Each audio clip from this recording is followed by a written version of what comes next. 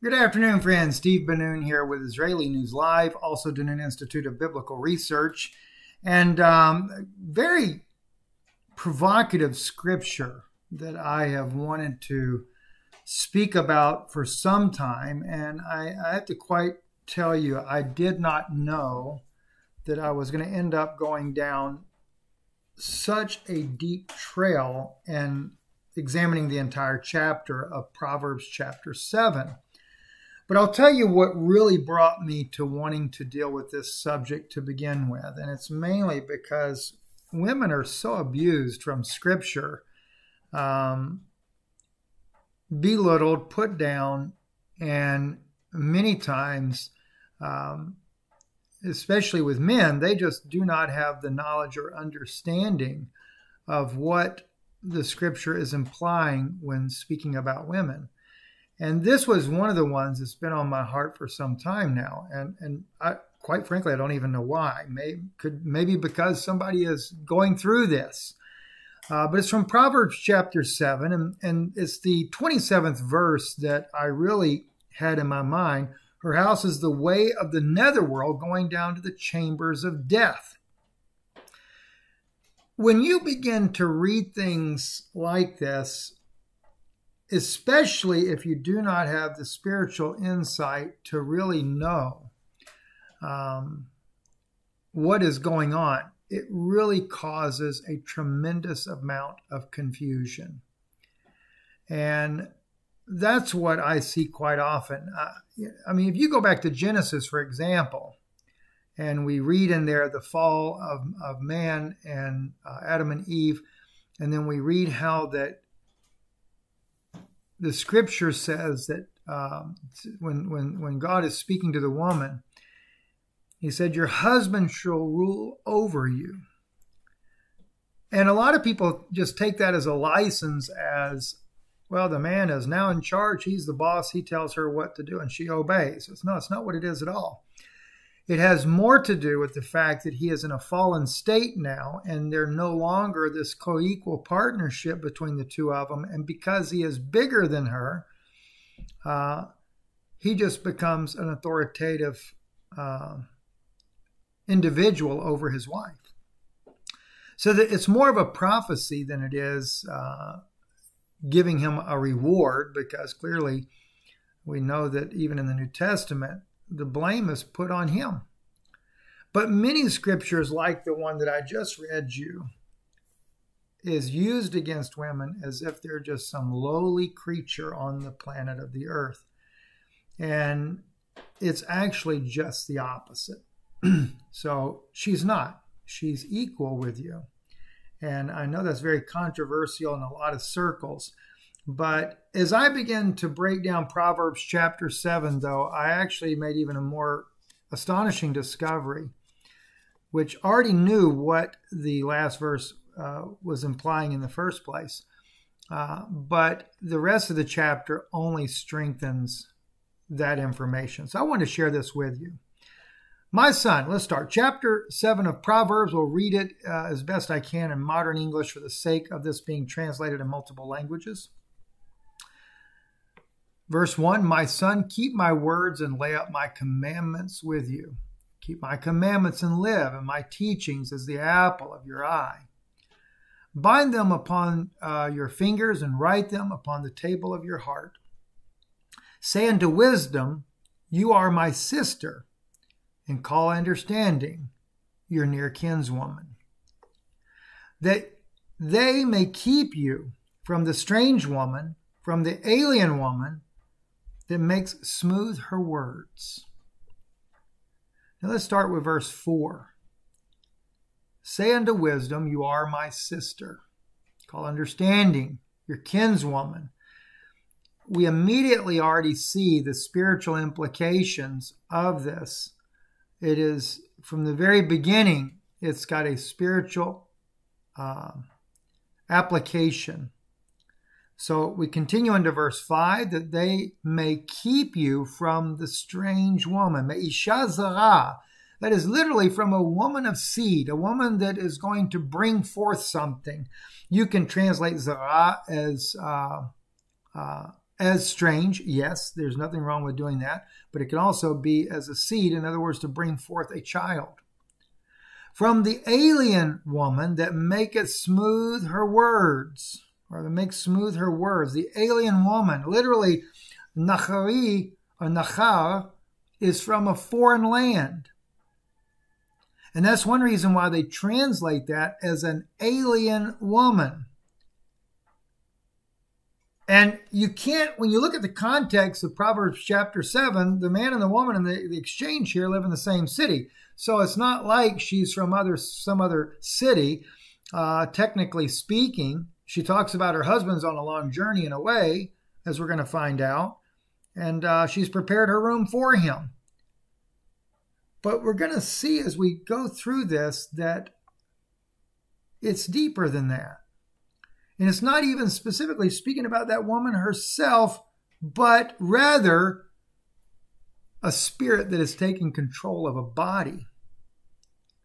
Let's look at verse 5. That they may keep we already did that one there.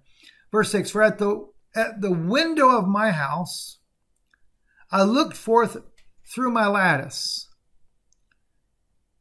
Now, the word there in Hebrew is not the word lattice. All right? It's an opening. It's a place to spy through. And so when I look at that, ki bechalon, chalon is a window, bayati, from the window of my house, and then apply that to a physical body that she's taken, from the window of her own house, I looked through my lattice. I looked through this opening, this place that she's spying through. And you have to understand, as I'm telling you these things, some people are saying, oh, well, brother, Steve, gosh, why would you say that? This is so obvious. It's just in natural terms.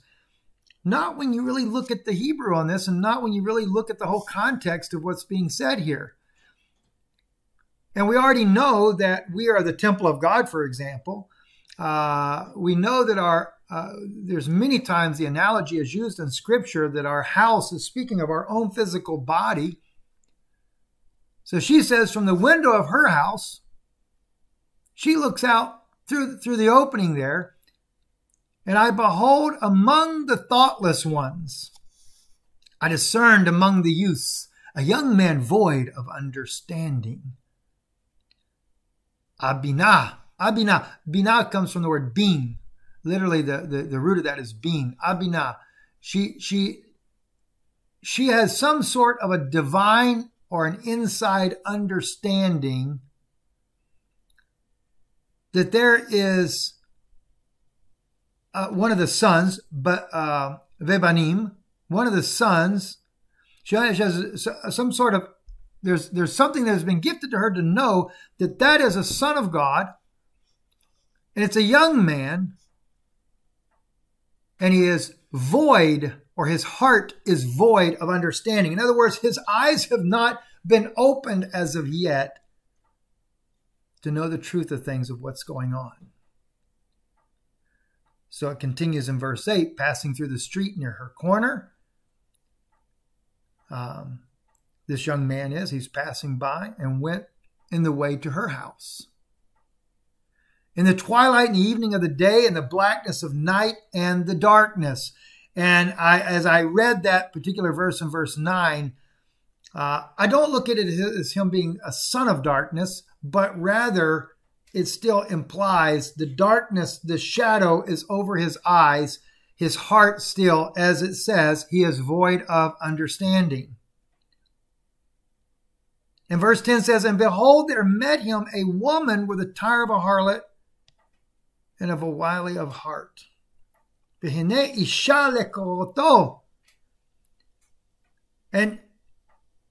you could technically say, and behold, a woman, right? It's not just so much that he met her, but he calls out to her.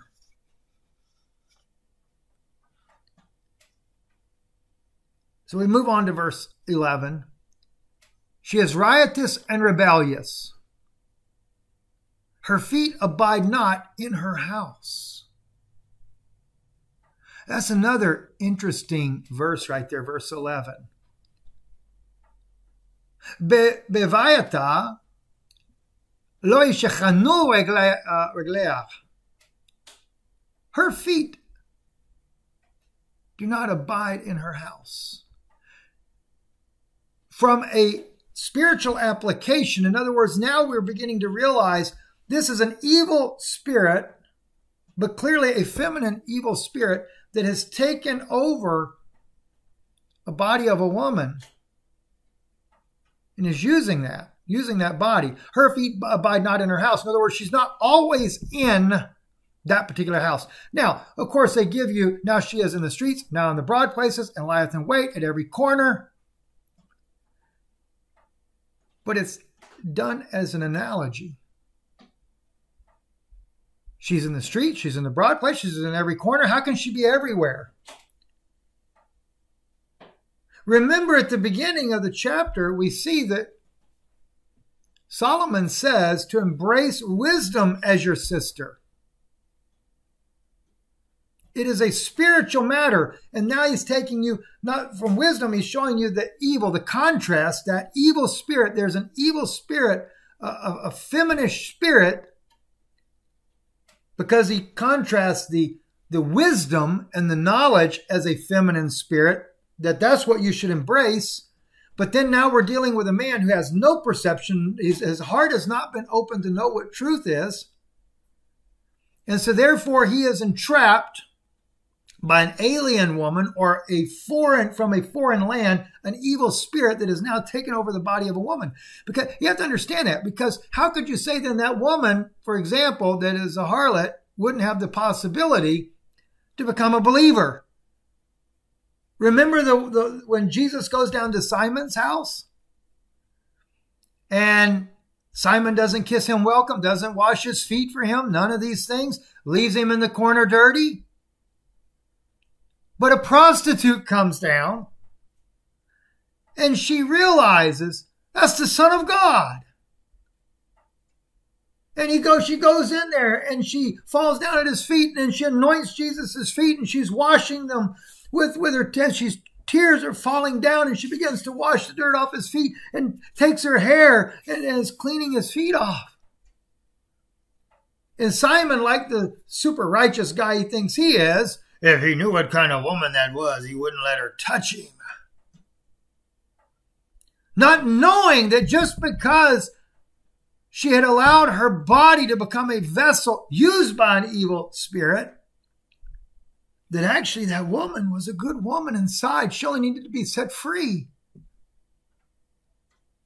So in this case here, we're looking here in the scripture here. She is riotous and rebellious. Who is the she? The she is that foreign spirit that has entered into that human body. For her feet abide not in her house. Now she's in the streets, now in the broad places, lieth in every corner. She could just use any woman she wants. That's subject to that, I should say. So as I make in my notes, verse 12 seems to support the theory of verse 11 as an evil spirit. She is everywhere. Verse 13, so she caught him, kissed him with an impudent face, and she said unto him, this is interesting. Sacrifice of peace offerings were due from me. This day have I paid my vows. Oh, that just blows me completely away. She is needing a sacrifice. She's needing a peace offering. And if you know anything about these demonic fallen angels, as we have read in the book of Enoch, they devour human flesh. We know that there is the kidnapping of children. We know that there's all kinds, they call them conspiracy theories, but there's truth to these things. I know that there's truth to these things because I know people from the inside.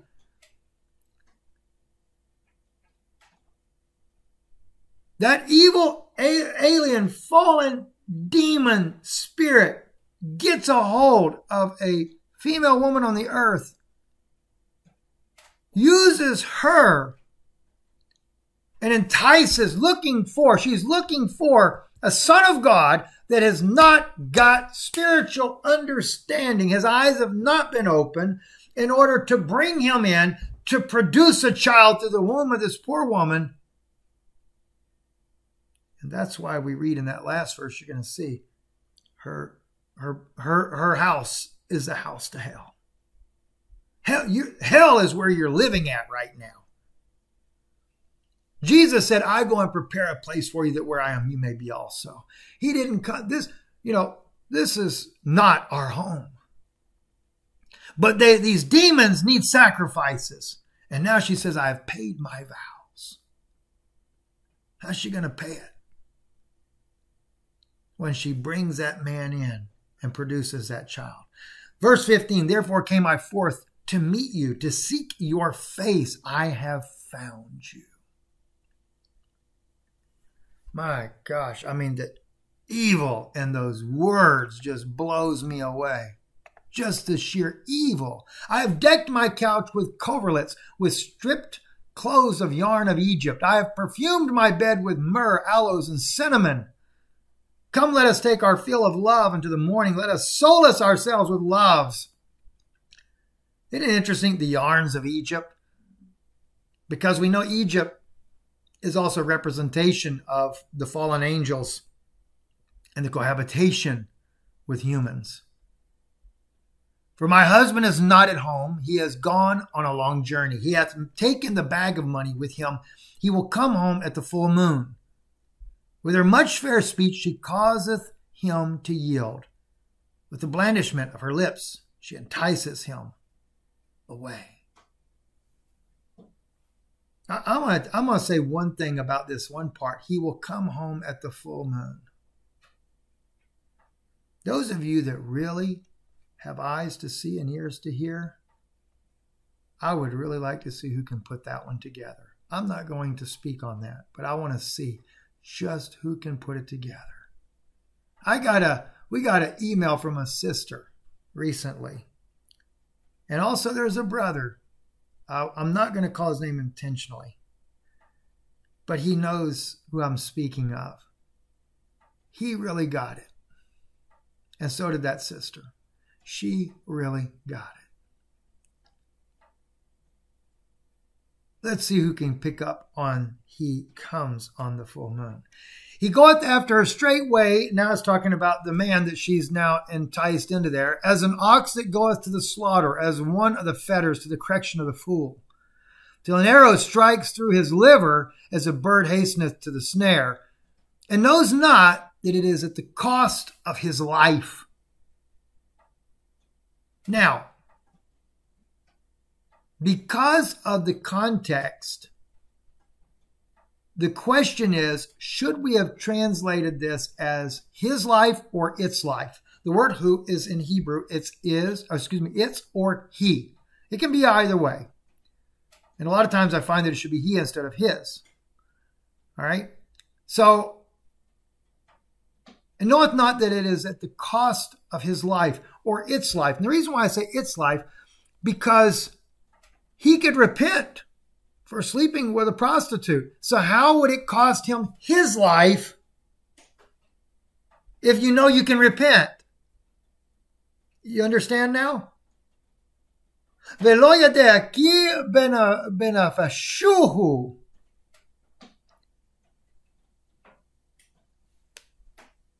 He does not know that this will cost its life. Why? If you brought in a child that is a hybrid child, no less. Because remember, this is what God would not forgive. They mingled the seed in Ezra chapter 9. The sons and the daughters both that went in unto the peoples of the lands. Remember that?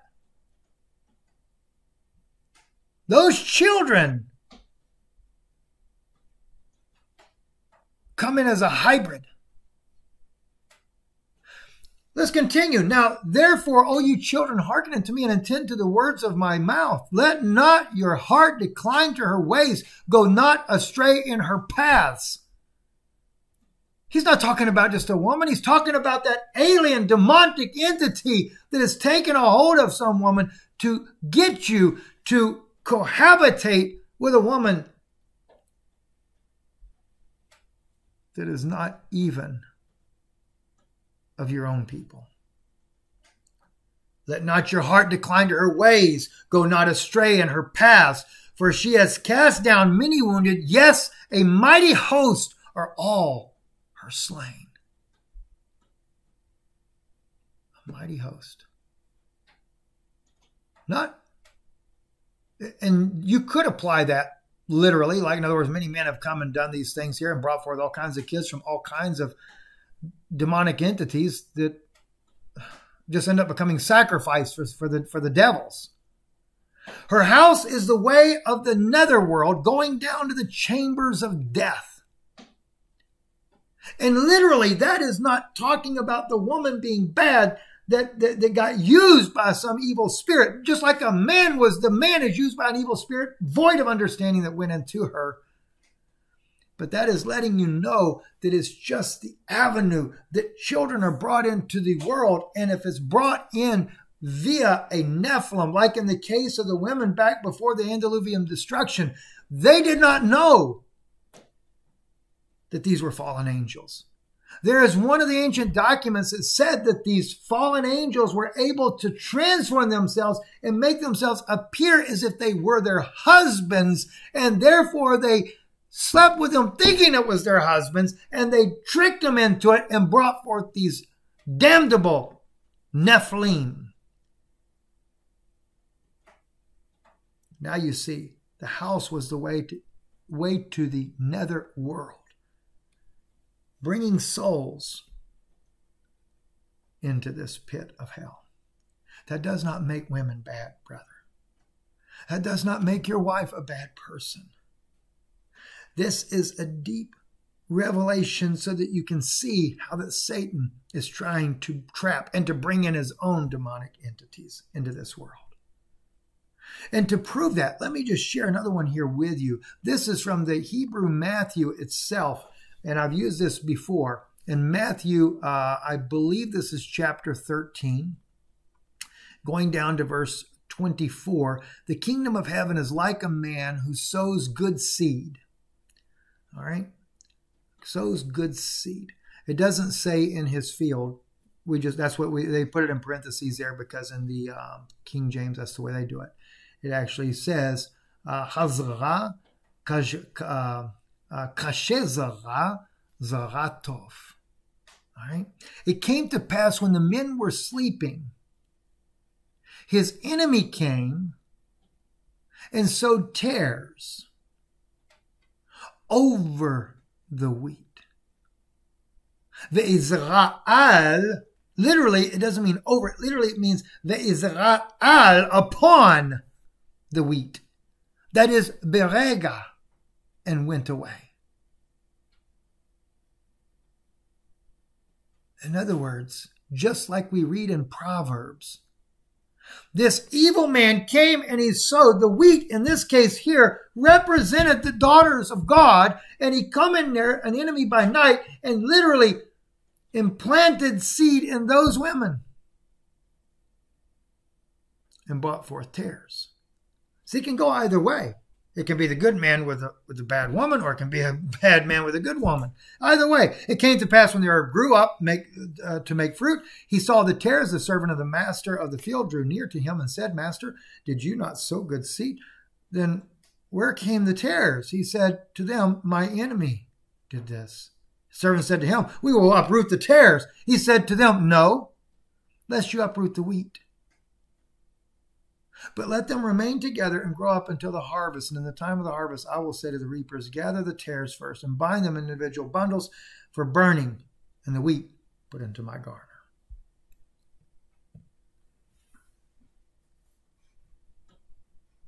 So much has been done. So much damage is done to women as a result of false teachings. On our YouTube channel, Israeli News Live. I do have a section where I've taught on women things like Paul's writings and stuff. If you've never listened to some of those, you might want to take a look at that. But this one was really heavy on my heart to deal with. So I wanted to take a few minutes and share this with you. And as I said, I had no idea it would take me down this path here, but I trust it's a blessing to you. I'm Steve Ben-Nun. You're listening to Israeli News Live. Thank you for listening, and God bless you.